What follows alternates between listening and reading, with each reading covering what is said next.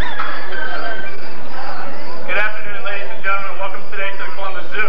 Hi, my name is Hils. This is the Wings of Flight Bird Show. What we want to do for you here today is we want to give you a chance to see some of the many different avian wonders of the animal kingdom. Some of these birds are far away from home, like the African gray parrot here. Others of these birds are found right in our backyard.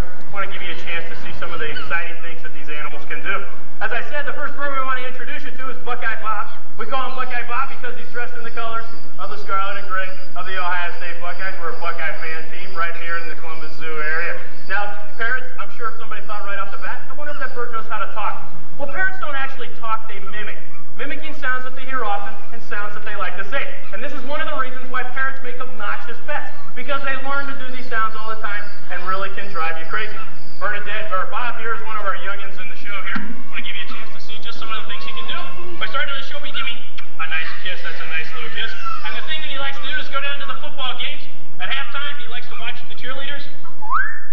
That's right, because he thinks they're very pretty. Bob here is just like a typical football fan. He's a pretty laid-back kind of bird. Will you lay back there? Lay back. Come on, lay back. That's not a bad lay back. That's pretty good. And the other thing he does is we give him a pop on the head for doing that terrible wolf whistle in public. Pop on the head. Do a pop on the head. There you go. Not a bad job at all. That's Buckeye Bob, our African gray